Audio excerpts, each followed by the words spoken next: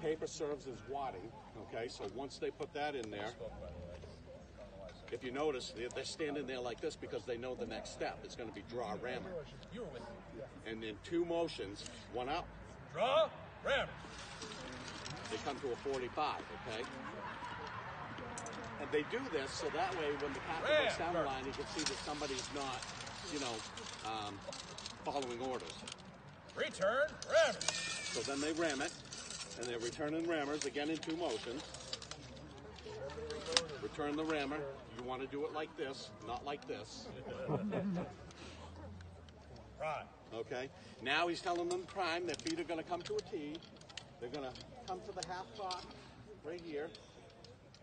And they're going to draw Last command is shoulder. percussion cap, put it on, and now they're coming to shoulder. Front rank, come to the ready. The captain can tell by looking down that line when everybody's at shoulder that his whole line is ready.